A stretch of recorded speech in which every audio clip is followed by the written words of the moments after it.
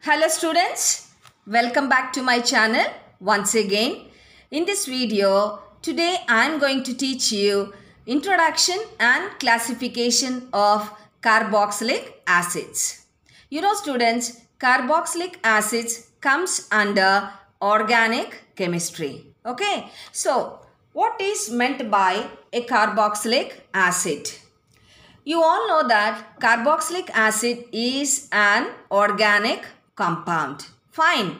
Now, when do we call an organic compound a carboxylic acid? It should contain a functional group called as carboxylic group. What is carboxylic group, students? It is a C double bond O OH group is called as carboxylic group. Okay, so now you can define a carboxylic acid like this. The organic compound which contains carboxylic group, that is COOH, as its functional group is called as a carboxylic acid. Okay, so here I have written, you can check out students, the organic compounds containing carboxylic group, brackets I have mentioned COOH, are called as, look here, are called as carboxylic acids. Fine. Their general, now you understood a carboxylic acid is nothing but it contains COOH, that is carboxylic functional group. Then how do we write the general formula of a carboxylic acid? Okay students, this COOH is the carboxylic group or the functional group and R attached to COOH. So RC double bond OH is the general formula of carboxylic acids. Okay. Now if I ask you what is a carboxylic acid, you can easily define carboxylic acid. Fine. Now this carboxylic acid or the carboxylic that name is derived from carbonyl and hydroxy group, students. Look here, I will show you. The name carboxyl has been derived from carbonyl. What is carbonyl, students? It is a C double bond O group and hydroxy group. What is hydroxy group? OH. Okay. Now, in a carboxylic group, the both carbonyl and hydroxy groups, they both are linked to one another. They are directly linked to each other. That's the reason we call these compounds as carboxylic acids. Okay students, so you understood why it is named as carboxylic acid, because the name carboxyl is derived from carbonyl and hydroxy. See, carboxylic group is COOH.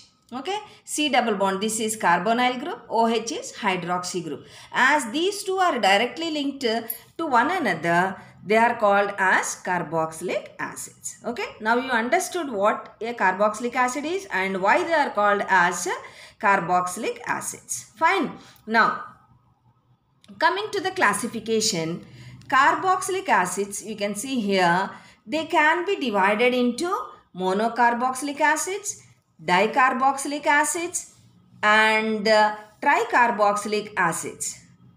So how can we say that they are classified into monocarboxylic, dicarboxylic and tricarboxylic acid, students?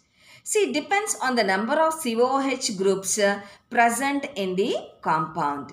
Depending on the number, if there is one COOH group, we call it as monocarboxylic. If there are two carboxylic groups, we call it as a dicarboxylic acid. If there are three carboxylic groups, then we call it as a tricarboxylic acid.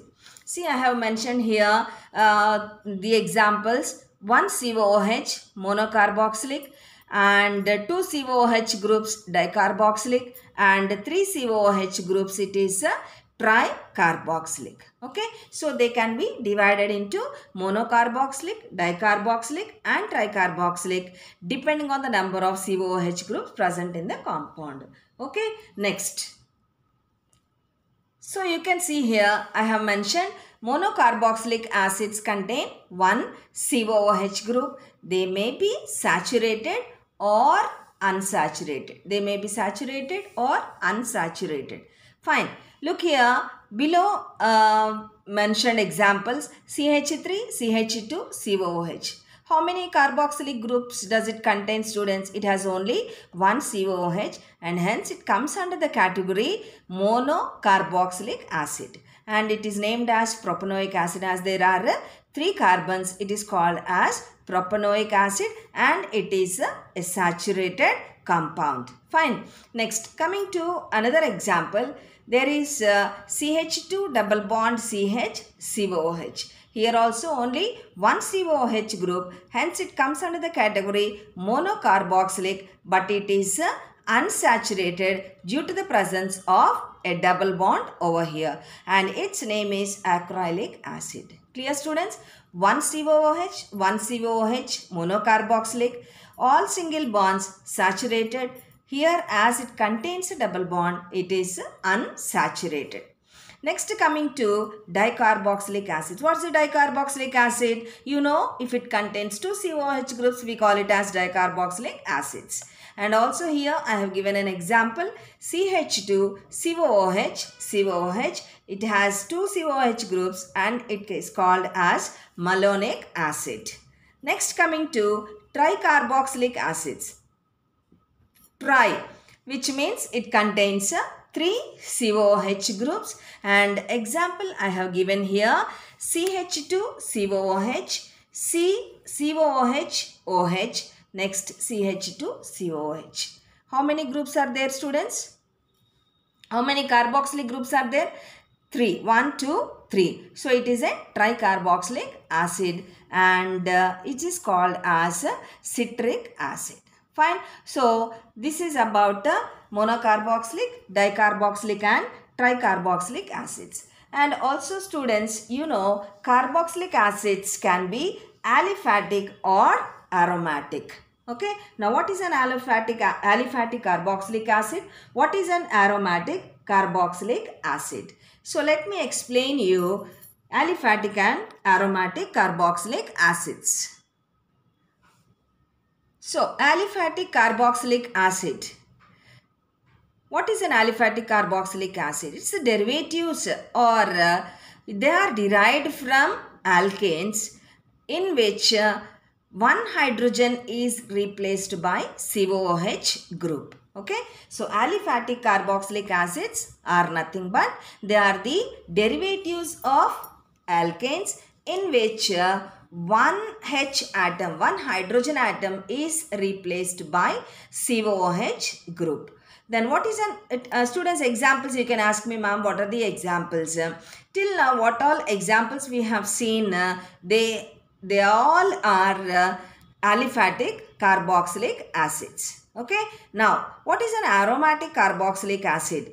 The carboxylic acids in which COOH group is directly attached or directly linked to benzene ring, they are called as aromatic carboxylic acids. Okay. So, the example I have given here, benzoic acid. See, students, if there is no COOH, then it is a benzene ring. Okay. So, one hydrogen from benzene is replaced by COOH and it is called as benzoic acid. It is aromatic carboxylic acid.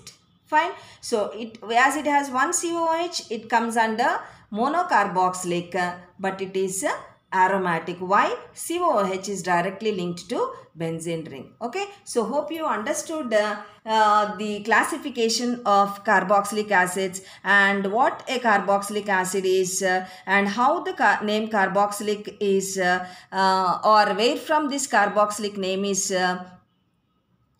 derived, and all these you might have understood. Okay, students, you can write directly the notes, all these points in your notebook so that it will be helpful to you before going into the details of carboxylic acids. Okay, students. So, please, those who are watching for the first time, please subscribe the channel and share with your friends. Don't forget to subscribe. Don't forget to like. Don't forget to share with your friends.